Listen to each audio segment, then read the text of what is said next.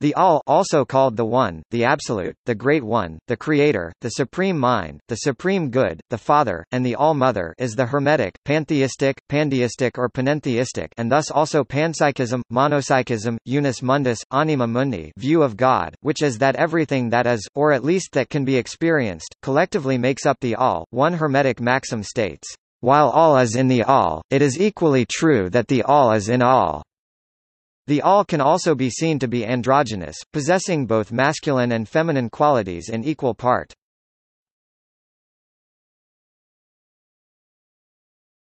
Topic: The universe understood in relation to the All.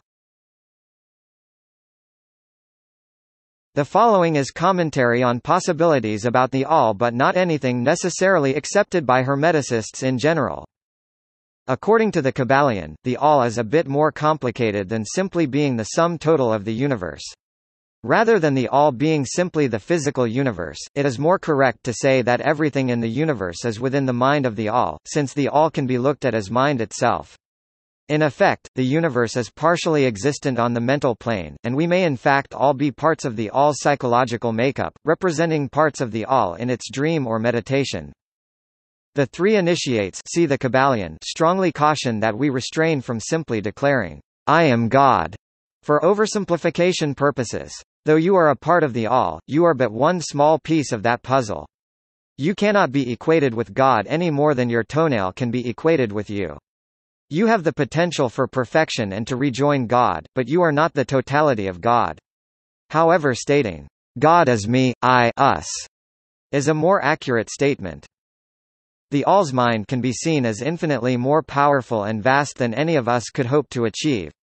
Therefore, it may be capable of keeping track of each and every particle across the expanse of the universe, as well as maintain symbolism that applies to many lesser entities such as that seen in astrology and numerology. Because of this view, some Hermetics also practice theurgy. If the universe is completely a mental construct, then the mind must be able to mold it and shape it, in an experience that can become closer and closer to lucid dreaming as skills improve.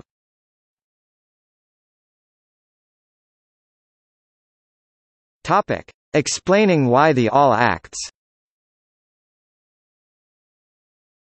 Questions as to why God acts or doesn't act is an ancient question with many divergent answers. The same has been asked by Hermetics of the All, and many reasons have been put forth.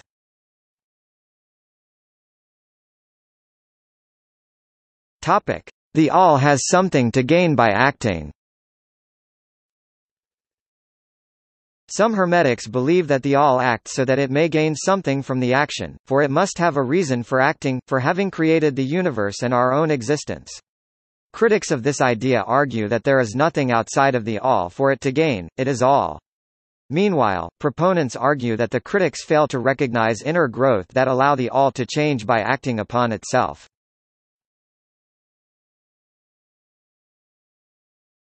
Topic: The All is compelled to act. Some Hermetics believe that the All acts because it is internally compelled to do so out of creative urge that is innate. Critics claim that the All is absolute, and if this urge were to compel the All, then it, the proposed urge, instead would be absolute.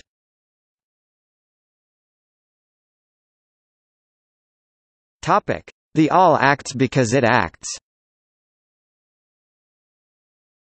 The Kybalion claims simply that the All acts because it acts.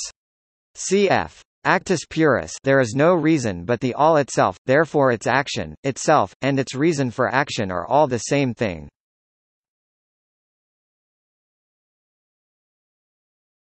Topic: Commentary on the All referred to as the Father. Though sometimes referred to as the Father, the All is not simply male. In this aspect, the All is called the Father for its active, masculine part in the creation of what is, not because of its physical sex. Similarly, that what it was created out of, is represented as the Mother, for its passive, feminine aspect in that same process. For example, we say Mother Earth and Mother Nature.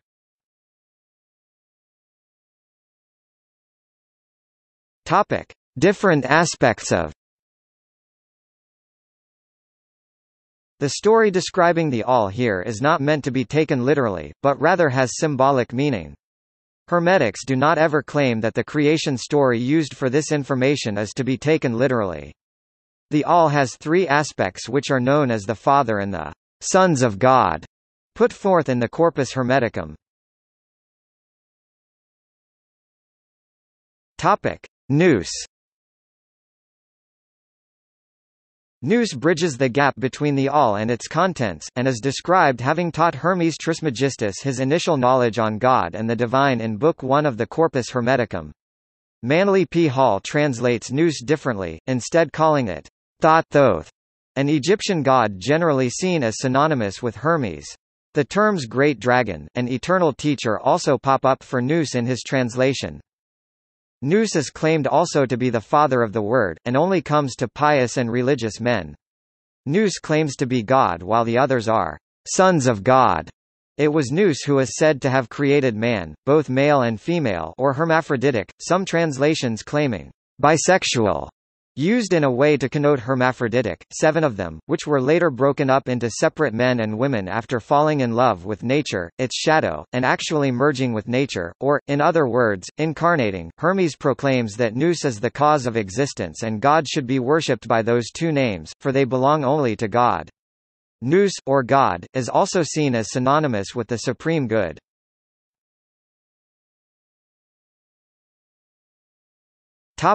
The Word. Poimanders had spoken a word. The word was reason. And reason is given to the workman, the master builder, and the maker of things. Nous and reason are truly one, according to the Hermeticum, and their union is life. The word is also known as the Logos. The word is used, by inhabiting the elements, to create destiny, the 7 governors.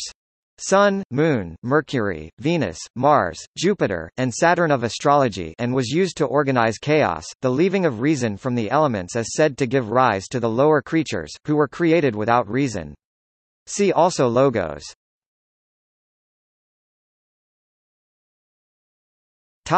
Anthropos. Anthropos called the third son of God, while others see Nous, one of these sons of God, as the father of the other two, and truly being God is essentially the human soul which comes from God, and is destined to return to God. It is the part of man that is not material, the spiritual part of man as opposed to the man's body physical or nous, mind mental. It is further said that God is made up of innumerable souls, and if they conduct themselves properly, being true to themselves, they may become powers of God, which would lend credit to the all has something to gain theory for action.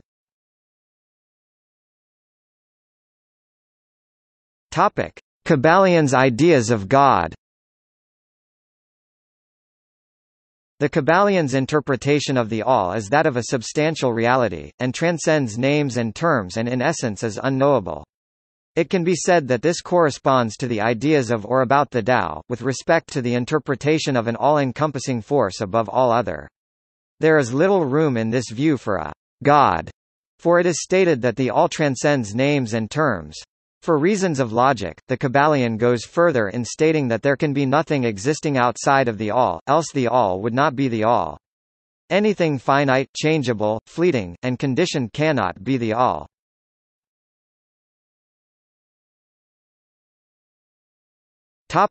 Possible origin. Those seeking a deeper understanding of life will ask the question, where did the all come from?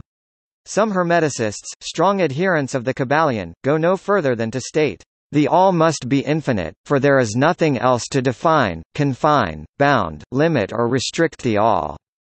It must be infinite in time, or eternal, it must have always continuously existed, for there is nothing else to have ever created it. If it had ever not been, even for a moment, it would not be now.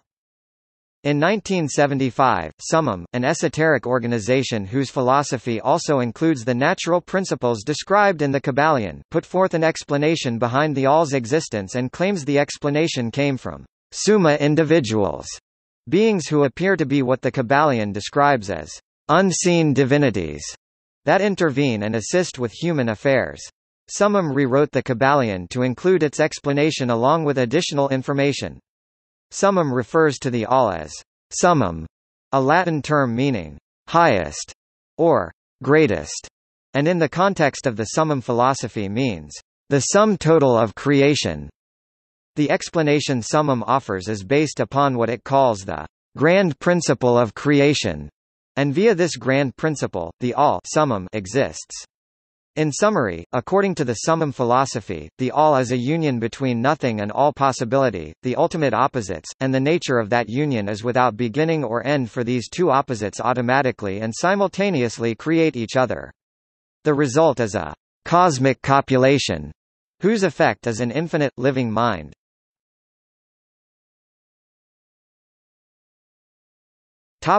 See also